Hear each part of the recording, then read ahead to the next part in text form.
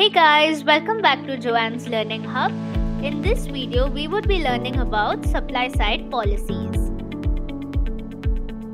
So supply side policies are basically macroeconomic policies which are designed to increase aggregate supply and productive potential of an economy.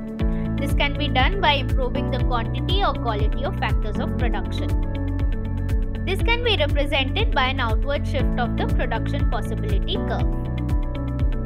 Effects of supply side policies include improved balance of payments, it may cause budget deficit, reduced unemployment, and increased economic growth. Moving on to the supply side policy measures.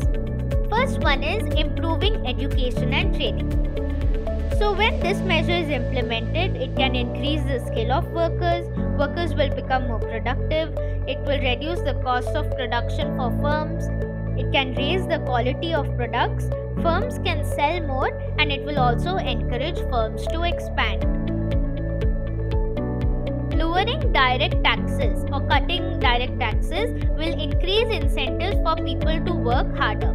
This can lead to an increase in labor supply, labor productivity, and also output.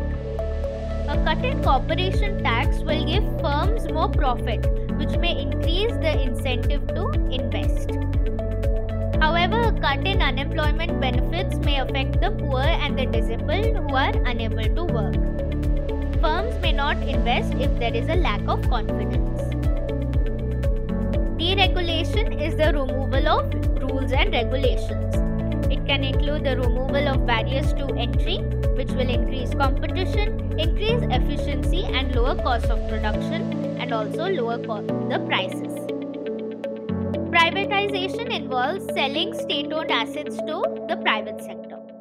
So this means that there will be increased role of market forces. This can increase competition, efficiency, and thus increase output.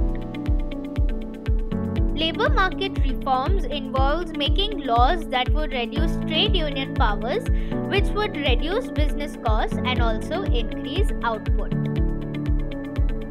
Another supply side policy measure is to invest in research and development and also making new technologies and infrastructure. Now, enterprise zones are the locations with relatively high rates of unemployment, which are targeted by the government as areas in need of support by creating financial incentives for firms to locate to these areas.